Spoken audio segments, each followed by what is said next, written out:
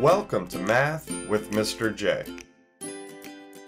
In this video, I'm going to cover how to convert 5/8 to a percent. Now, when we convert a fraction to a percent, we can start by dividing the numerator, the top number of the fraction, by the denominator, the bottom number of the fraction. This will give us a decimal. Once we have that decimal, we convert it to a percent by multiplying it by 100.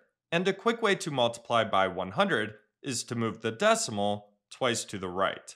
So we need to start by converting this to a decimal by dividing. So for 5/8, we can set this up as 5 divided by 8.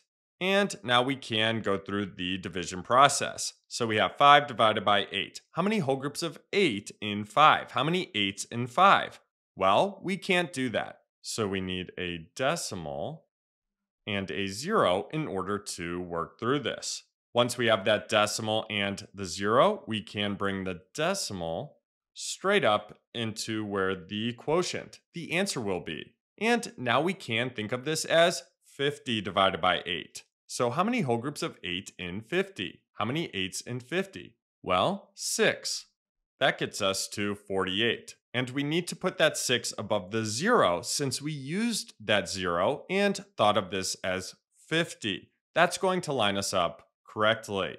Now we multiply. 6 times 8 is 48. Subtract 50 minus 48 is 2. Now we don't have a clean-cut 0 there at the bottom, so we can continue on by using another 0 that we can bring down. And I'm actually going to extend the division bar here as well. So now we have 20. 20 divided by 8. How many whole groups of 8 in 20? How many 8s in 20? Well, 2. That gets us to 16. Multiply. 2 times 8 is 16.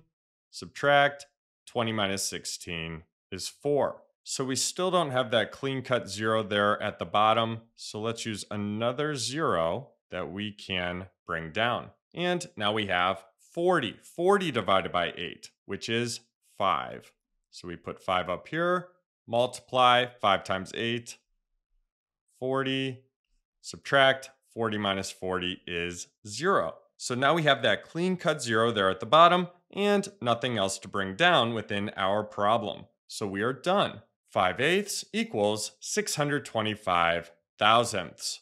Now we need to convert this decimal to a percent by multiplying it by 100. And again, we can multiply this by 100 by moving the decimal twice to the right. So let's rewrite our decimal off to the side here and move the decimal once, twice to the right. This gives us 62.5%. So 5/8 equals 62.5%. So there you have it. There's how to convert 5/8 to a percent. I hope that helped. Thanks so much for watching. Until next time, peace.